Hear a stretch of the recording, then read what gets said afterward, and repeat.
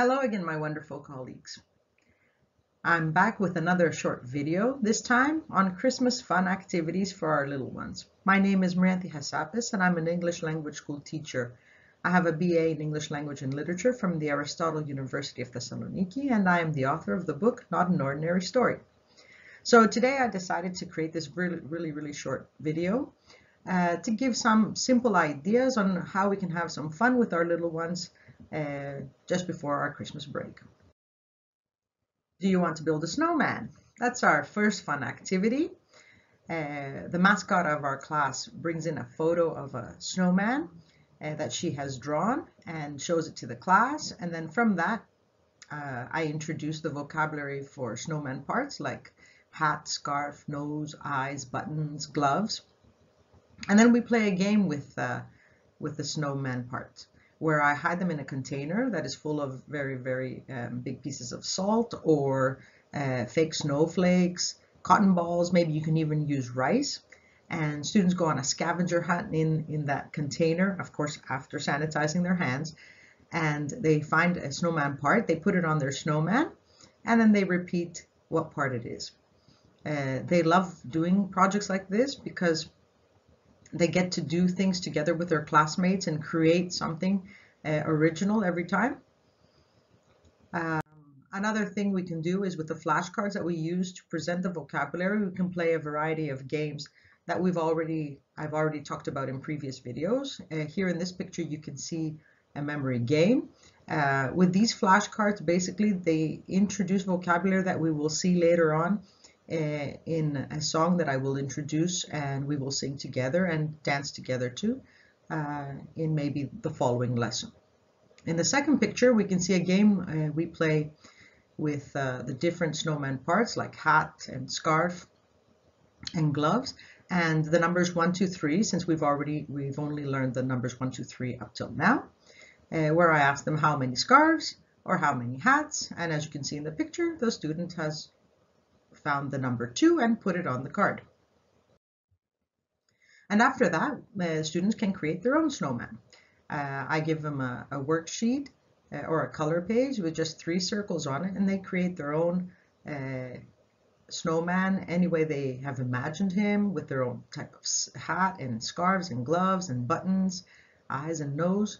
You can use cotton as well. You can give them pieces of cotton. They can stick it on the picture as well. Some of our colleagues actually do this activity with cotton pads, and they take the cotton pads, stick it on a cardboard piece of paper, and then have different parts that students can stick on the cotton pads. If you really love crafts and your students are familiar with using glue, then you can do that as well.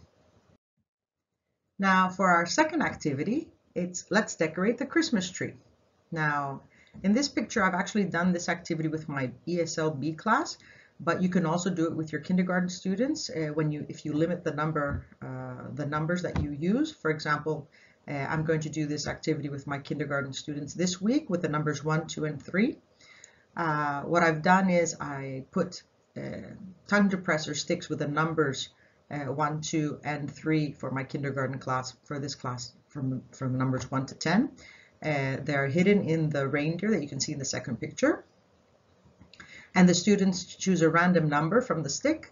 And after we have created a Christmas tree using green paper cups that you can see in the first picture, the students get to decorate the Christmas tree with the number of pom-poms that they choose from the stick that they have. You can also play another game with cardboard Christmas trees that have painted Christmas balls on them, and the students have to match the number that is on the clothespin to the tree with the correct number of Christmas balls. Another fun activity is let's catch and count snowflakes and snowballs. Now, as you can see in this first picture, I have different cards with snowflakes. I have one here, for example. This has 1 snowflake, and then I give them clothespins that have numbers on them, like the number 1, number 2, number 3, and the students get to, I would say the number 1, for example, and the students would choose the correct clothespin and then put it on the correct number that goes with the number of the snowflake. You can play a variety of different games with snowflakes. You can create your own snowflakes and hide them all around the classroom. You can put numbers on them and get students to find the number 1 snowflake, or you can actually do colors too. Maybe the snowflakes can be different colors, and you can practice colors with your snowflakes. Another game I like to play is with snowballs, which basically are just cotton balls, like you see, regular cotton balls. You can play them with different cups, and you can get the students to put a specific number of cotton balls in a specific cup. Maybe you can number the cups as well. Another game that I saw on Pinterest actually is like, I've created like a Santa, and I'm gonna put cotton balls all around the classroom, and the students will go find them, and then we'll stick Santa's beard, cotton balls on Santa's beard, because he lost his beard. So I think the students will have a lot of fun with that too this year. And for every one of these fun lessons, I use a different song. For the first fun lesson, I use "I'm a Little Snowman." We learn the song according to the vocabulary that we've already learned with the flashcards and the games that we played. For the second fun lesson, it's the Dancing Christmas Tree, which has a lot of action, and students have fun with that. And for the third fun lesson, I usually use Little Snowflake from Super Simple Songs. As you can see here, the first song is by Super Simple Songs, the second one is from Kids TV 123, and the third one again from Super Simple Songs. I always like to match my lessons with a song so that they have something that they can do at the end, like a reward or a fun activity. And I also like to do the songs for the following lessons as well. So I hope you enjoyed this very short lesson. I know this year has been a little bit overwhelming. We're all quite tired, so I thought that these simple ideas would just help you have some fun with your little ones for the next couple of weeks till we're on break. I hope you enjoyed them. So Merry Christmas, everyone.